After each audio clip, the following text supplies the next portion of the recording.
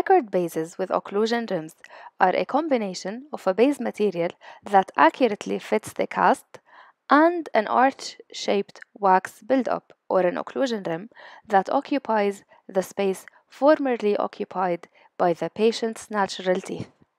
Draw a line that corresponds to the full depth of the sulcus, as the temporary denture base should cover all the areas that will be covered by the final dentures.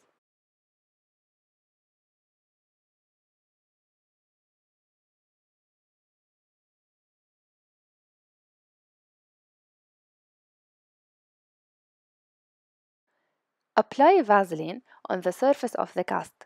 It will act as a separating medium and would prevent the acrylic material from sticking to the surface of the cast.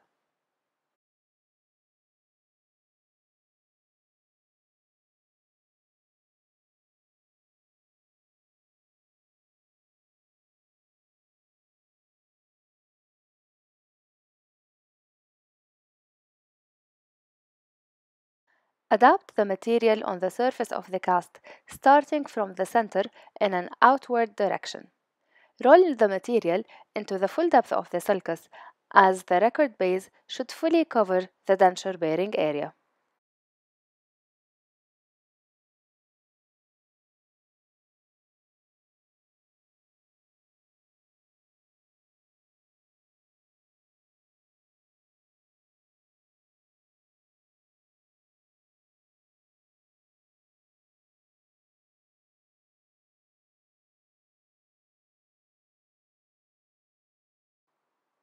Use a Lacron carver to cut away excess material, making sure that you don't over remove that material, because again, we need the temporary denture base to reach the full depth of the sulcus without being underextended.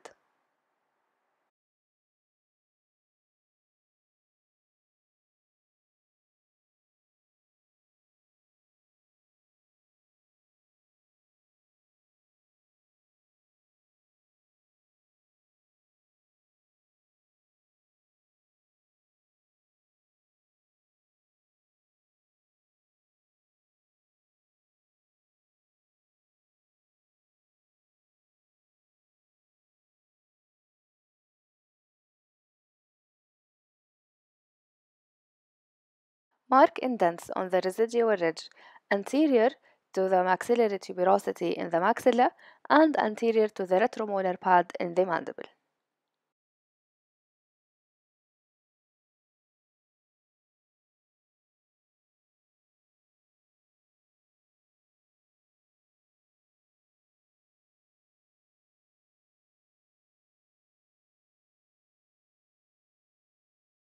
Once fully set, inspect the borders of the temporary denture base and finish any sharp edges using an acrylic burr mounted on a straight handpiece.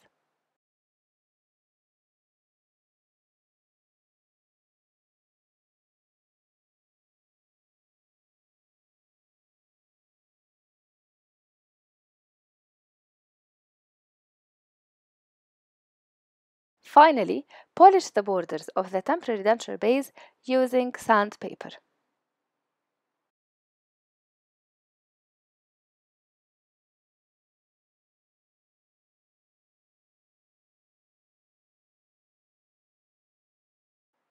Now, temporary denture bases are ready, and next you'll be adapting the wax rims onto these temporary denture bases to fabricate the record block.